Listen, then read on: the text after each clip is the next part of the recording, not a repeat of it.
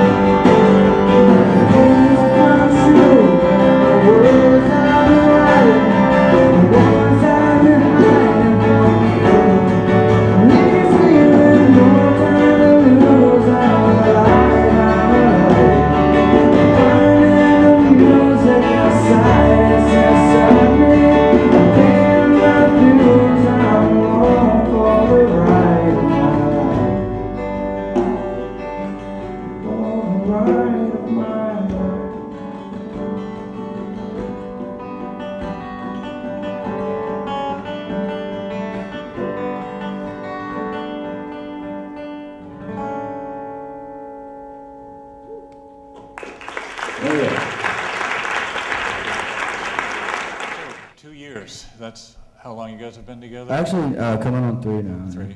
Tell me a little bit about how it came together, if you don't mind. More or less, I started playing when I was about 12. I guess, should I answer to you or should I just address? Whatever you feel. Right, I'd let you address. All right, cool. I started playing about 10 years ago, I guess, and I met Mick getting drunk in a Breck Park. And he was pretty much just playing in the back of the guitar. Did you say getting drunk at breakfast? No, at a Breck Park. Yeah. Yeah, alcoholics. Basically, that spiraled into let's make a band, and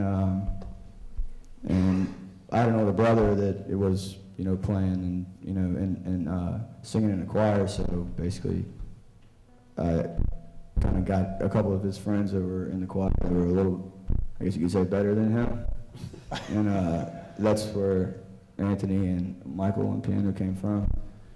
And then a few guitarists later, we got Tubes, John, his name's John, we call him Tubes.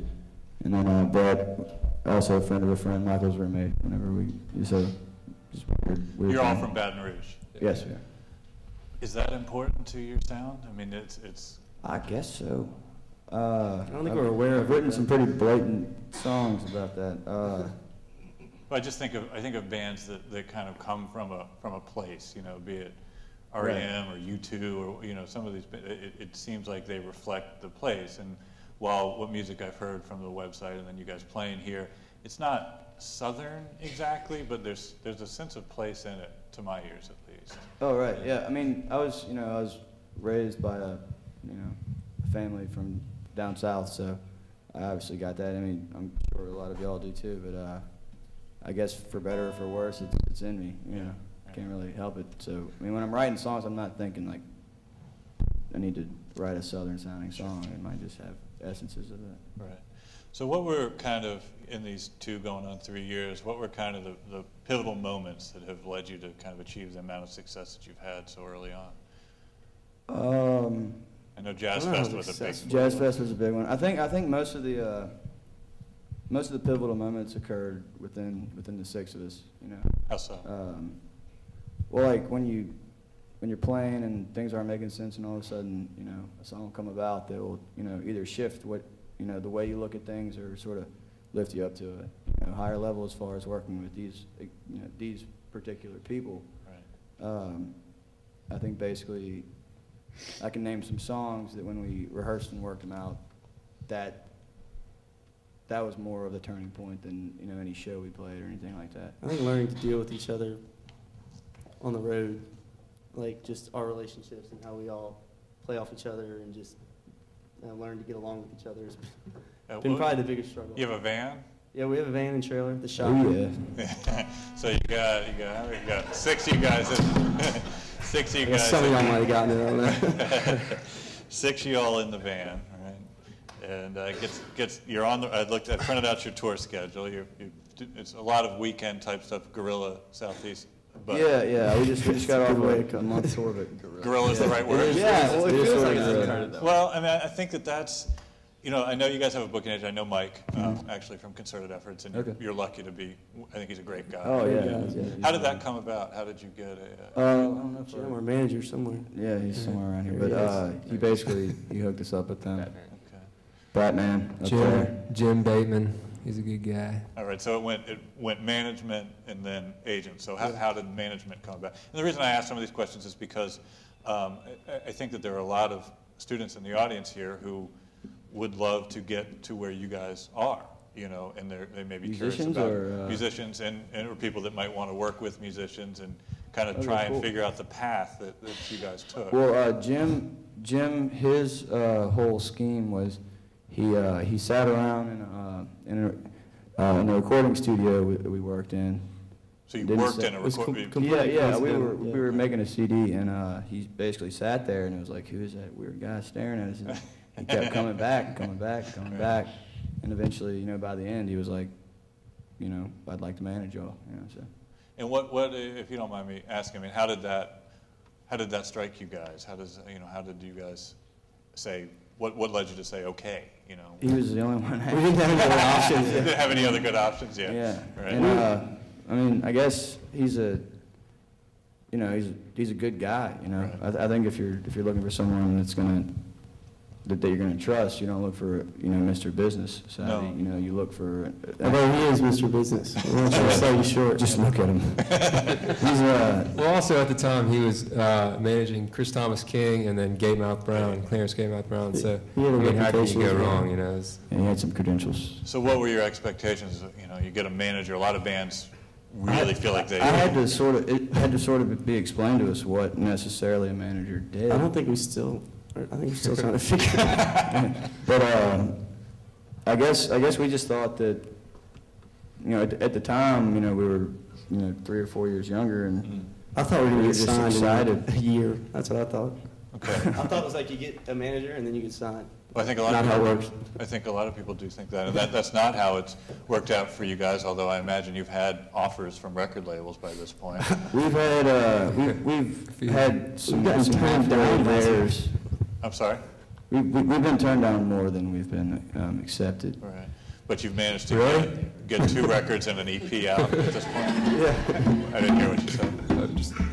Yeah, we found a way to put out the albums on our own. Yeah, always the bridesmaid, I guess. Well, I don't think for long, frankly. And, I'm we still appreciate it. yeah. I'm still waiting. How has it been putting out the record, self-release and stuff? It's been great. Yeah. How so? Pretty much, we don't have someone from a record label calling us every day and saying, making sure we're doing this, and calling other people that we don't know they're calling and saying, are they doing this right, and are they doing this? So I guess sort of like a parent, a record label while you're making an album, I guess could be like a parent. Yes, they can. Yeah. So I guess we're grown-ups, and Yeah. we're trying to get back into, having parents. How about the finances of it? I mean, how do you manage to finance your recordings? Private investors. Yes. That may or may not make. Well, that's why it's an yeah, but I investment. mean, the fact that they have the faith in us to do so. I think if we would have gotten signed before we recorded this last album, the Benjy House, like when we did more than local, it was like we did it in 2 or 3 days, and Mhm. it wasn't even really a band effort because that was before the band had really been solidified. Like John wasn't even in the band, Right. so Benjy House was the first time we've actually got to produce and spend time recording an album, and it was a huge growing process. Like, Yeah. if we would have been picked up, we'd have just been puppets. I mean, we didn't know enough, and we weren't confident enough, and we hadn't grown up enough to be able to, I think, assert ourselves against the label, so it would have been whatever the label wanted. So now I think we've figured out a little bit more who we are, and it would be better. So. And you mentioned you've got distribution through Selecto Hits, but is it safe to say that the majority of your sales come from sales off the stage at shows? Oh yeah. Yeah. I mean, we have a distribution deal, but that doesn't mean that anybody, in Oregon. Oregon knows who we are. So How could it's they? like our CD's there, but yeah, good for it. So how do you kind of market yourselves? How do you promote yourselves? Tour. MySpace. Really? I don't know. I mean, that's kind of a new thing everybody's into. MySpace helps. It does help. So the live show, the getting in the van with Definitely. the trailer is where it's at, kind of. Mhm. Right. Let me turn to some questions here from the audience, if people have them. If not, we'll listen to another song. Yeah, Dave. Right. Well, the thing is, whenever we all got together, I was, obviously bands like, John Mayer and people like that, like obviously he's making all the money and his drummers, making nothing, So I guess, because a few of these guys were in college on the way to these, awesome, degrees and stuff like that. So pretty much to make it fair for everybody, I did, what my lawyers told me not to do, and pretty much said, as far as road goes, as far as the money we make goes, that's going 6 ways, and then basically taking the risk of, I aspire to make money off royalties. So if that happens, I'll be good, and I will be making more money than them, and they'll be hounding me about it. But You'll just be buying our drinks. yeah, and that's fine with me, But I think if I was treating all them less, like they were less important than me, why are all 6 of us getting in the van every day? Yeah, we probably wouldn't have dropped out of school if we would have been like, you're going to get $25 at every show. And like, It's probably more than we actually get. That's probably a higher percentage than we actually. You'd probably be better off. Yeah, taking that deal. But so on the live performance, on the merch and all that stuff, you CD sales, you split it. Right. Well, merch more goes to back in merch. Yeah. I'm sorry, goes back to make more merch, right? Right. But on songwriting, you're the chief songwriter, so on all the, I write. the Yeah, copyright. I've written all the songs, you know, on a skeleton level, except one that we might play a little later. Yeah. Not sure. Okay. Other questions so far? Yes. How did you get your fan base to kind of grow and get more people to start coming to the shows? Actually, our first tour, I think we might have scared some people off. Because we weren't. The fan base shrank after the first tour. Well, yeah, I mean, whoever was there, we basically, it comes from, you know, I know like we're not PR people, but it's sort of your job if you don't have like a PR person or a road person, to sort of be the nice guy to, you know, go out there and say hey to everybody. And basically, I mean, internet helps a lot. I think mainly what we've done is through touring, you know, live shows and stuff like that, and concentrating on an area instead of just shooting out all over the place and not coming back.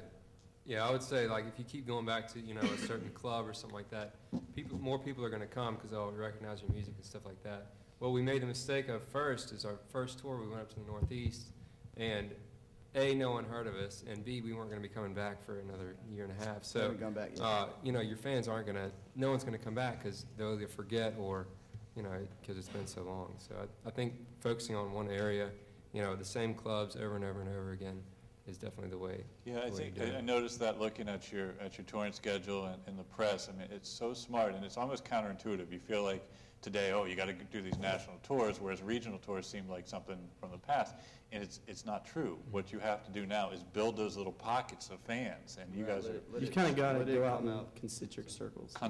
overlapping concentric Well, yeah, circles. I mean, you know, Yeah, you start from here and you just build out. And I mean, absolutely right. unless you have a deal, you know. Well, If- tour support.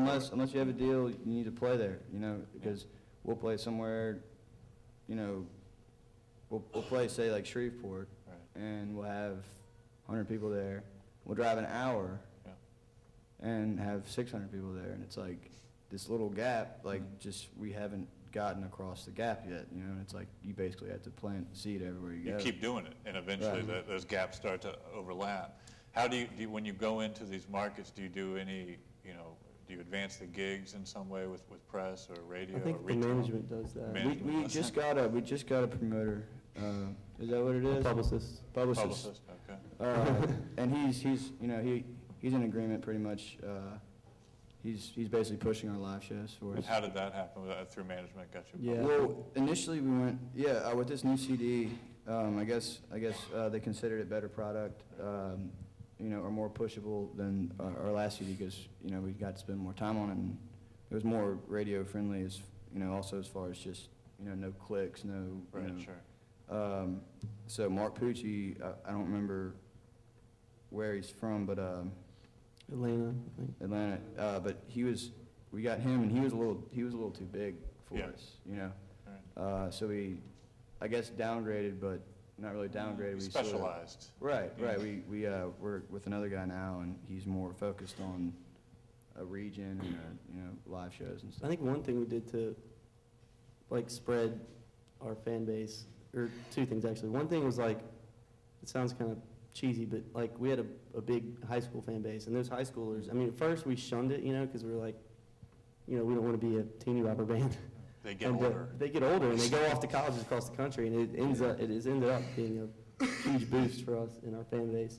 Yeah. And then also something we do now, which I wish we'd have done since we started touring, but it took us 3 years to figure out how to do it, or to figure out, come up with the idea. But we'll burn like a demo of like 4 or 5 of our CDs. We'll burn like 100 or 200 of them, and we'll go, if we play a college town, we'll just go on campus and we'll hand out. Hand them out. And it seems to be working so far. I mean, This is called Wait. It's about reincarnation. Not fully sure, but I believe.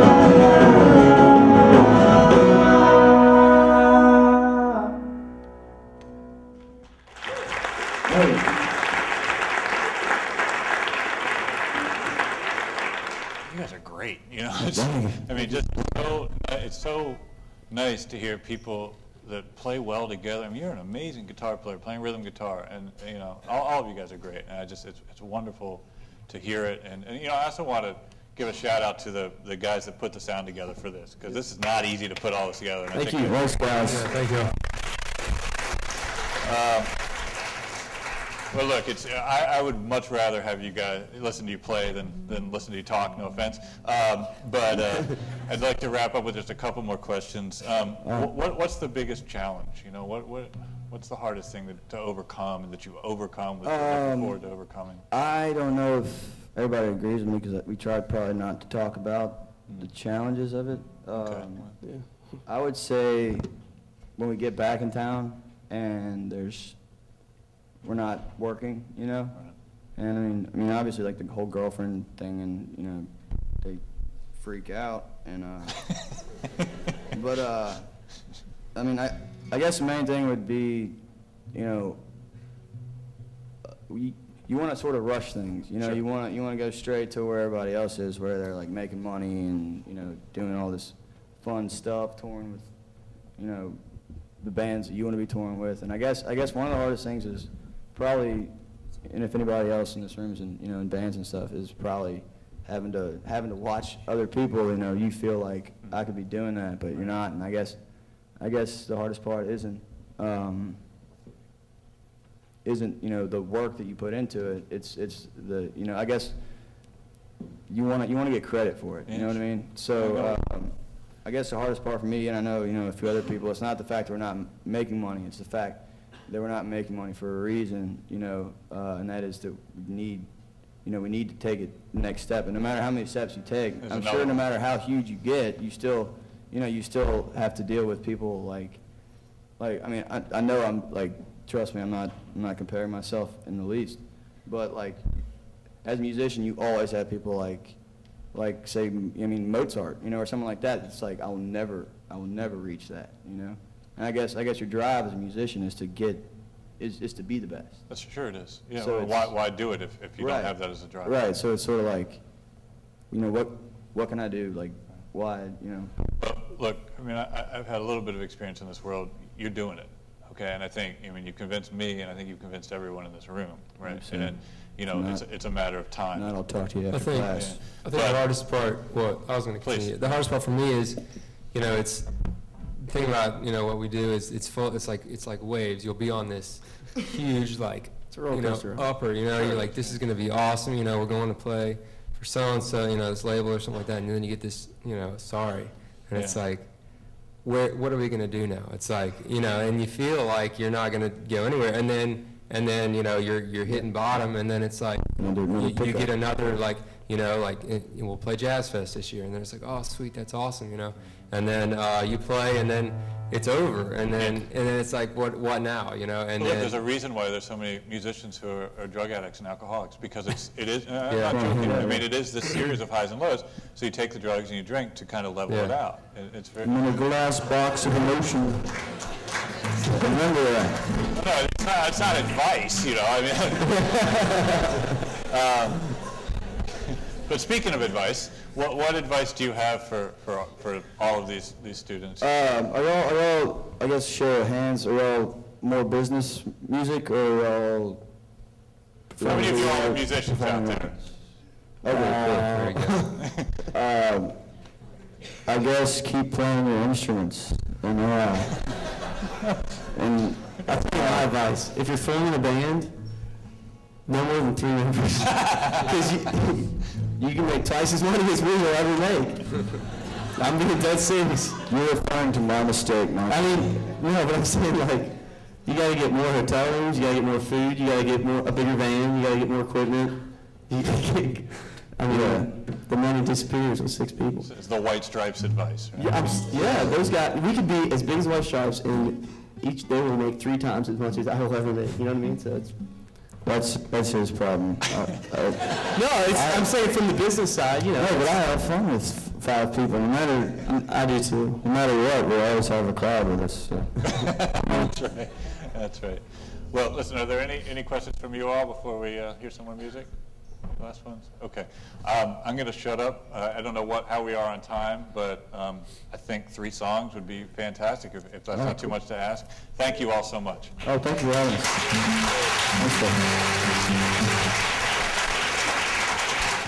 I just called Mighty Aeronaut.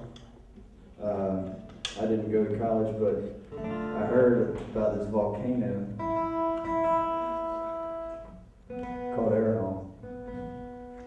And it was just, it dawned on me, like, why are people living next to a volcano? It's active.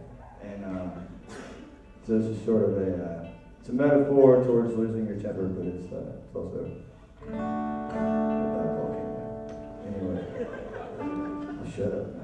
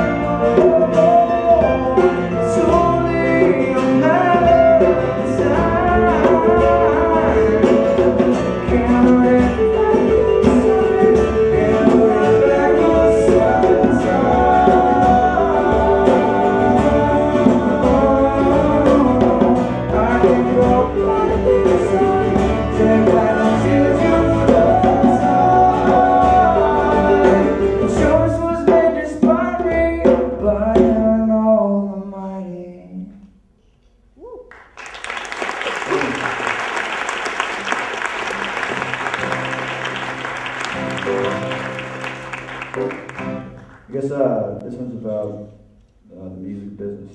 It's called Clowns. It refers to A&R people, for all you A&R people out there.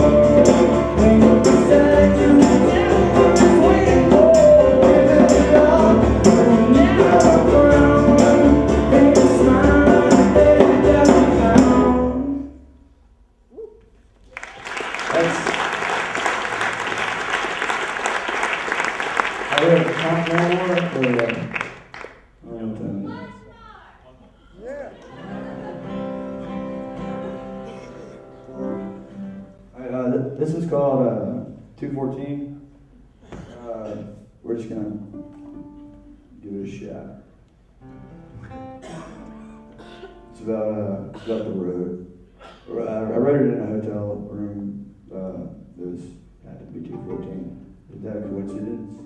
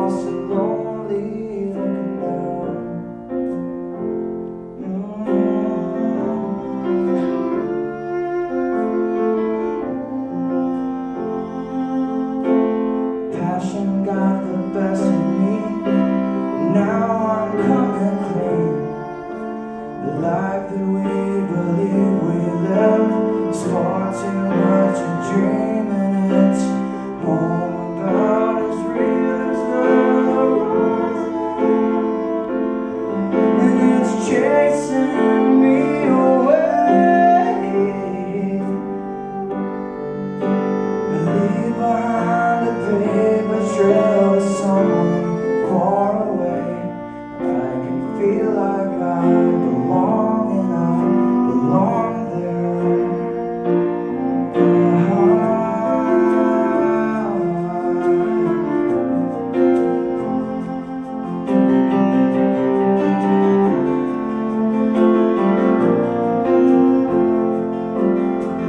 Drop my bags into 14, collapse onto the mattress, peacefully surrender to the gravity that grabs me.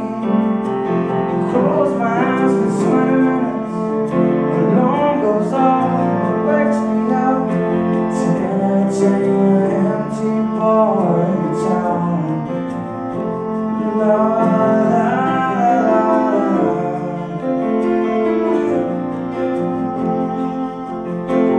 Looking for the best in me, living in between. If anyone could set me free, it'd have to be a dream, 'cause it's all about is true.